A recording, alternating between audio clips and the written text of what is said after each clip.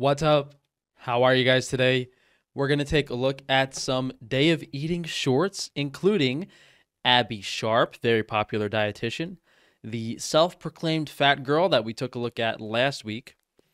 We have this girl that's new, some high-protein diet. This is FreeLee under her new alias, the Frugivore diet. This guy that always does these crazy OMAD 1 meal a day cheat meals, and that should be plenty. We haven't spoken about her in a while, but I think the last video was actually when we did the miscarriages. Abby Sharp has had, and I'm not exaggerating, I think 6 or 7 miscarriages. I mean, personally, like, if a dietitian or a nutritionist or doctors or someone I was listening to, if they had that many miscarriages, I feel like there should be a disclaimer at the beginning of every video they make. Oh, by the way, before you take my advice, I mean, I don't want to say the word, but unfortunately lost 7 babies. kind of absolutely ridiculously crazy if you think about it. But I mean, you'd have to be a psycho, right, for that to happen to you, and then to give nutrition advice. Whatever. I mean, I don't know. Welcome to another realistic, non-diet what I eat in a day as a dietitian. Started with my soy milk latte, of course. Soy milk latte, what a great start, bro. Coffee to destroy the adrenals, some soy milk, a little estrogen action, and then, oh, I hope she has some fluoridated tap water. That'll really shut your brain down first thing in the morning and get you anxious. Great combination. I mean, that's kind of what everyone does, right? I mean, you could go into it, but yeah, there's a huge difference between having this versus having a high-quality organic coffee with high-quality organic dairy products plus filtered water. Like, hypothetically, same cup of coffee, but realistically, the ingredients that go into it are a world of a difference. Of course. Then I made some oatmeal with some protein powder in there, added some peanut butter for healthy fats, lots of berries, some hemp hearts on top. It's kind of like a normie breakfast. We talk about going organic a lot. Basically, if you're not eating only organic foods, the agrochemical, herbicide, pesticide, fungicide, insecticide, pollutant content is so high that it could be damaging your body and impairing your organ function. Peanut butter, probably one of the worst fats, high in mold, poor omega-6 ratios, usually pretty toxic fat. You could go, I mean, macadamia nut butter is the best, but pretty much anything else is better than peanut butter. Oats, I have personally myself, but I make sure they're organic oats. Nothing wrong with throwing some fruit on there as long as it's organic. And stuff like hemp hearts, hemp seeds, I mean, not actually healthy for you.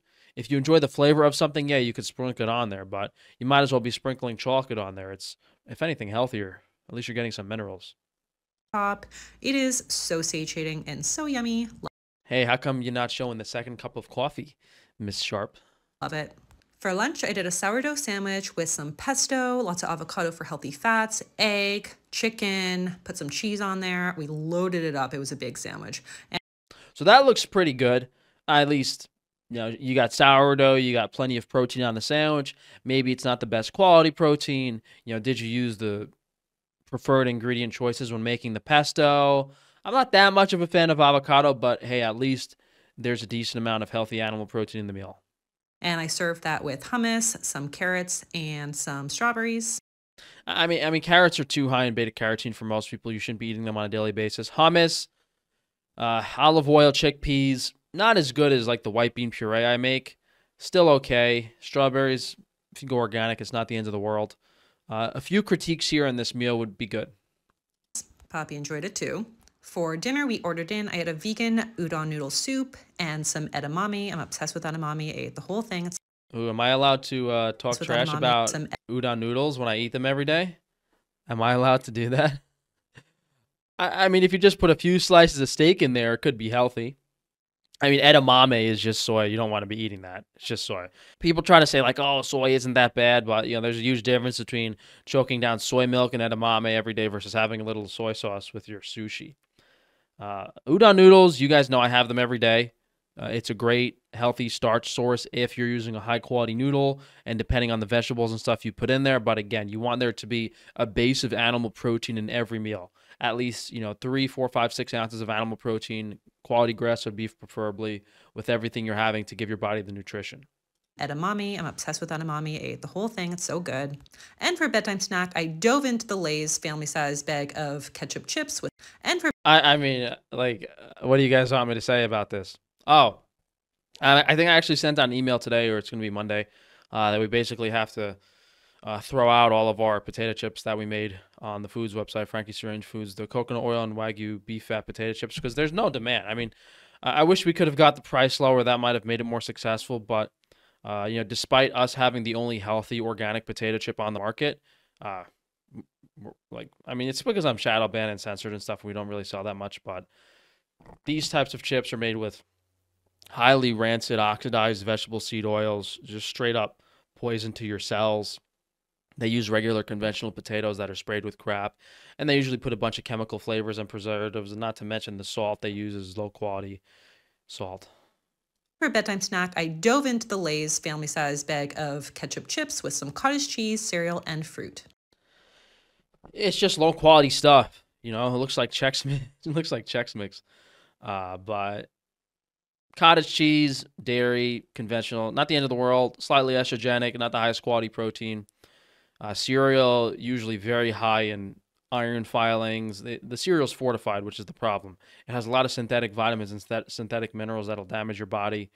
And again, the fruit, you want to go organic. Overall, honestly, seems like a standard American diet of someone trying to be healthy. But if you eat low quality foods like this without enough animal protein and animal fat, you're never really going to feel good or be healthy and have a healthy body composition.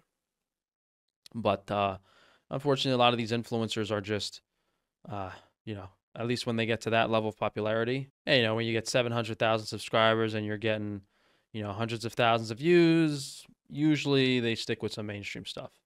Is she taking Ozempic? Last time on the Ozempic Diaries. Hey guys, it's Jen's checking in here. All right, maybe she's not, but anyway. Apparently she's promoting Ozempic, which, I mean, it's completely ridiculous, but we know she's getting a check from someone. Maybe a deja vu. We're seeing Fat Girl again.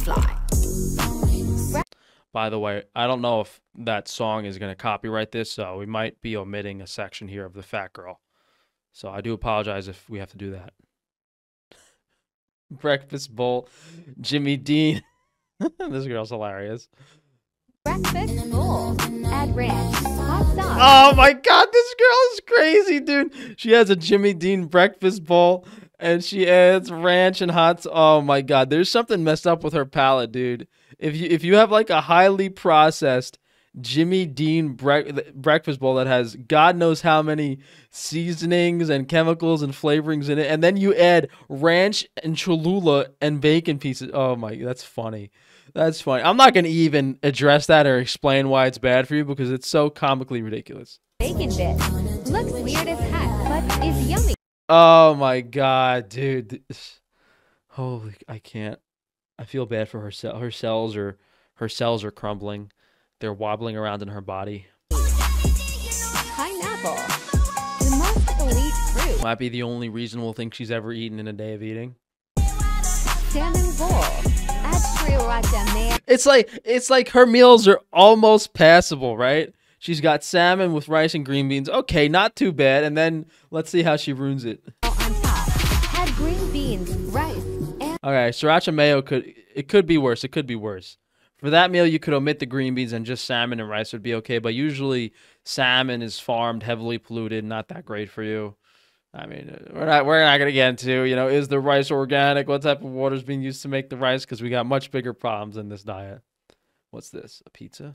salmon. Cauliflower barbecue chicken pizza. Cauliflower barbecue chicken pizza. So this is an example of something that people think is healthy, but it's not really. Hey, you go cauliflower, maybe that's a better choice for the crust than just regular flour. But chicken is a very unhealthy protein. I would argue that just having a plain slice of pizza and omitting conventional feedlot chicken is probably healthier. With ranch and some Of course she puts ranch on it. jalapenos kettle chips. All right, we gave you guys the lowdown on the potato chips already. These might be slightly better than Lay's, but still those same issues: vegetable seed oils, etc. All your food looks so yummy. Don't ever stop being you. Don't let the stupid jealous people make you feel less because you're. Oh my God. How does that food look good at all? Ah. Hold on, bro. Maybe should we check the Abby Sharp comments? Realistic and healthy, and all right, just a bunch of nonsense. I mean, she's eating regular normie stuff, so who cares? Bro, if anything, this girl deserves like I mean, to be honest, if anyone deserves like a little bit of backlash, you're putting ranch on your breakfast bowl, like it doesn't get much worse than that.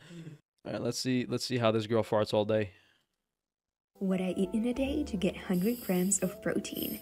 I meal prepped blueberry chia pudding parfait, so I had one of those mixed. First, I made the chia pudding and let it set in the fridge. I topped it with blueberry Greek yogurt mixture, granola, and fresh blueberries. Okay, so at least she added some actual real yogurt to the fake chia yogurt. One serving of this contains 28 grams of protein. For lunch, I made oven-baked feta pasta. I used lentil pasta since it's high.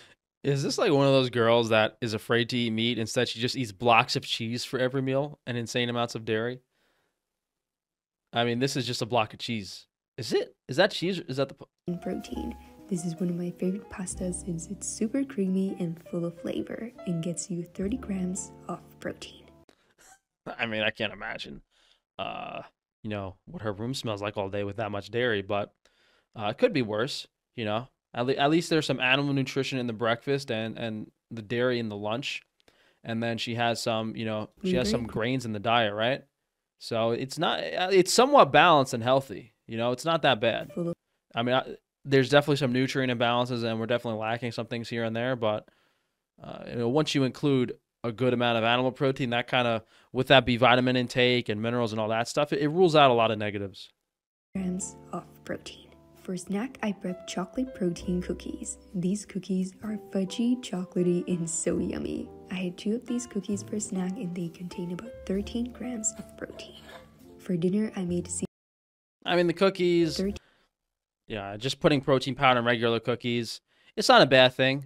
You know, I like it because they're calorically dense. You're giving your body just basic stuff it needs, minerals, carbs, and fats. The downside might be, you know, chocolate can be a little inflammatory for some people, high in histamine, high in mold. Depends on how you sleep. For dinner, I made Caesar salad wraps and they turned out so good. Hope you tried the recipe. So if anything, this is the worst meal she's had all day just because of the lack of fat and quality protein and nutrition. At least conventional dairy compared to conventional chicken, it's not nearly as bad. So, I mean, you have lettuce wraps like this every meal, you'll be falling apart. Because if you're eating lettuce for anything besides enjoying it or a salad, possibly, you know, the Caesar dressing had egg yolk and anchovy, and that maybe added a little bit to it, although it's unlikely. I don't really want to give the organic spiel or go too much into detail on everything, but the main thing that she can do with her diet is just overall improve the quality.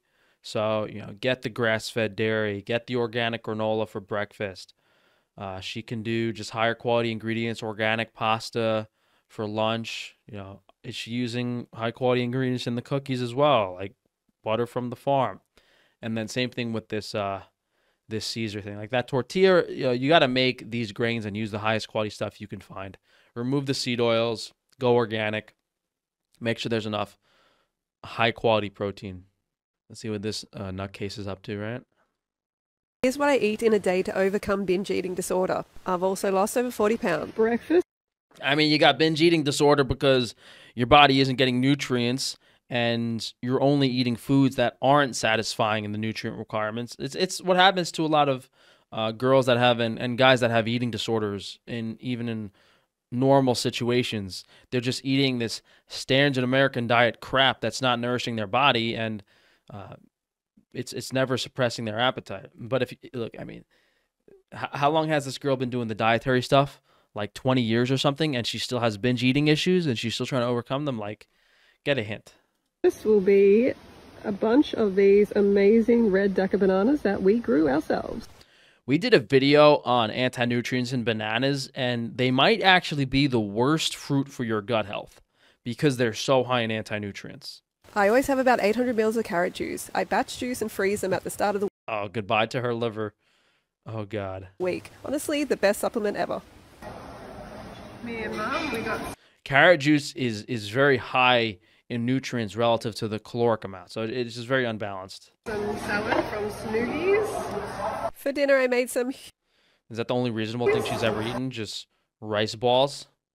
Because having just high volumes of low-calorie food, it's not giving your body anything. I don't say it enough, but vegetables, lettuce, all that stuff really serves no purpose in the diet. You're not giving your body caloric nutrition. You're not giving your body available vitamin or mineral nutrition. The soluble fiber in it isn't detoxing. There's not there's too many flavonoids and carotenes in it. It's not healthy for you. It's rabbit food, dude. Hey, if you make sauerkraut, that's a different ballgame, but... For dinner, I made some huge, super satisfying veggie stuffed burritos with these burger patties. These turned out amazing. Look at. I mean, this is probably similar to lunch. You're just having a lot of very high volume, low calorie vegetables that aren't giving your body what it needs. How big this is. Calories and animal protein. That's what your body needs. Grains and meat. There's no way you can get your mouth around that. That's the biggest one. That is bigger. Let me try. The biggest burrito. Oh, yeah. All these guys look the same, bro. They're so out there. It's so weird. Like, dude, some guys will do anything for coochie. It's actually ridiculous. But, you know, filling your stomach up with low nutrition vegetables is like being a gorilla, except gorillas are equipped with the digestive organs to be able to assimilate nutrients from the food. Oh, you're right. Whoa. Bro, in 2029 or something, they're going to have surgeries where vegans can get gorilla organs transplanted into their body and they can just sit in the forest with their giant guts all day. If you want to eat unlimited calories, lean up, and overcome binging, then I offer one-on-one coaching through Instagram to show you how. Link in my bio. How to develop a binge eating disorder, you mean? Because that's basically what you're doing. You're just not eating foods you consider unhealthy. Burrito. I'm a fruit-based nutritionist. Fruit-based nutrition. I mean, I don't know why she's calling herself a fruit-based nutritionist when most of her diet was lettuce. Oh God, what are the comments on this? She probably deletes most of the comments. Yeah, who knows who's still with her at this point? Now we got this guy. What's he up to? Here's everything I ate today. I fasted 18 hours this day and in the morning went to Costco to pick up a few things and was sure to grab a rotisserie chicken while I was there. To me, I mean, this guy does a lot of content, and every time I see it, he's just doing the fasting and then binging on some conventional commercial stuff.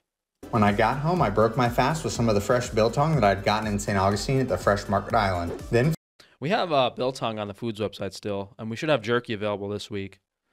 Can't complain about that. For lunch, I was having half the rotisserie chicken that I picked up at Costco along with some kimchi. But dude, to go from beef biltong to a Costco rotisserie chicken is a bit of a, I wouldn't say it's a step down. I would say it's like falling down the entire flight of stairs. I was having lunch with my assistant coach, Mike. We had filmed the Costco grocery haul video and worked on some client check-ins in the morning. I love that I'm going to be able to help more people now by bringing on Mike as my first assistant coach. Yeah, I mean, it's just low quality, conventional, crappy protein. There's not much more to say.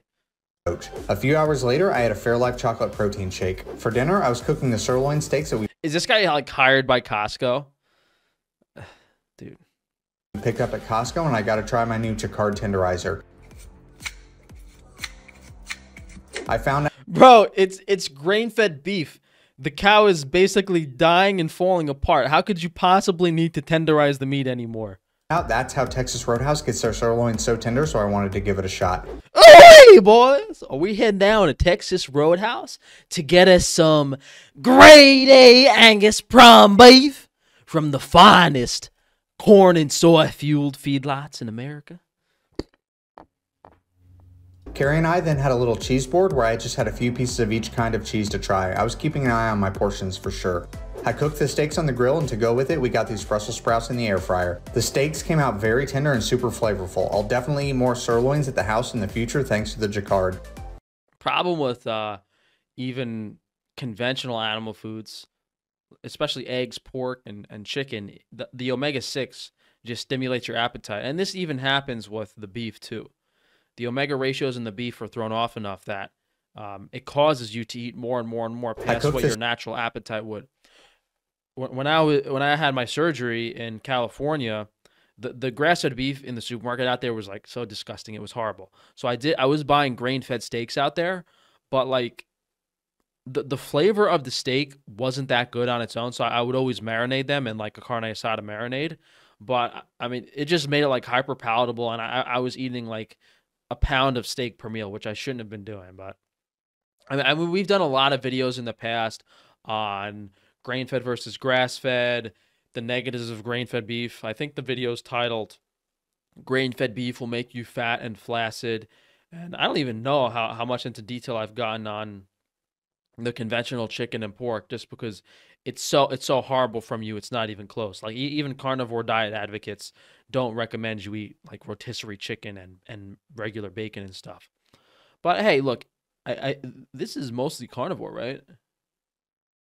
It looks like he was carnivore the whole day, right? He had biltong, he had rotisserie chicken, he had sirloin steaks, and he had a Fairlife protein shake. And I noticed on social media, like, now it's carnivore month, and people trying to make a comeback with the carnivore diet. I guess the animal food sales have gone down. I mean, I think this guy used to be keto, and then he switched to carnivore. I don't know what his deal is, but I've seen him eat burgers and stuff too, so I don't know. And one thing worth mentioning, and not him necessarily, is a lot of these guys have access to performance-enhancing drugs like TRT, testosterone, steroids, which when you take on this type of diet, it offsets a lot of the negatives. Because normally, if you're eating that stuff, you know, your hormones are going to be shot, your sleep's going to be shot, you're not going to feel good, you're going to have low energy. But if you just, you know, pin a little testosterone, you feel a lot better. You know, when we did the blood work a few years ago, and I was able to get my testosterone so it was something crazy like 3,000 from doing the testicle supplements. I haven't actually been able to replicate that again. I was able to do it slightly, like I got a few hundred points up, but maybe I don't know, maybe it has to be like a higher volume. But I'm going to do some more experiments in the next few weeks because I wanted to replicate that again. Anyway, thank you guys for joining me. Hopefully you guys like these little day of eating critiques, but I think this video has already been way too long, so we'll wrap it up. If you guys have any videos you would like me to watch, please let me know. But you can go to frank-stefano.com where you can support me through all of my legitimate small businesses. It's funny, bro. I say, hey, support small business, Frank East Range Meat, and people be like, oh, I like Costco more. Like, okay, dude. When Costco gets rid of all their beef and they're making you eat Soylent Green, don't come crying on my farm, buddy. But on there, guys, we have the meat website, the foods website. There's a lot going on. Check out the websites, all the unique products. We'll do a vlog tomorrow. You guys get to watch me throw out all my potato chips. Guys, I've lost it at this point. I'm really over it. I do not care at all. It's whatever.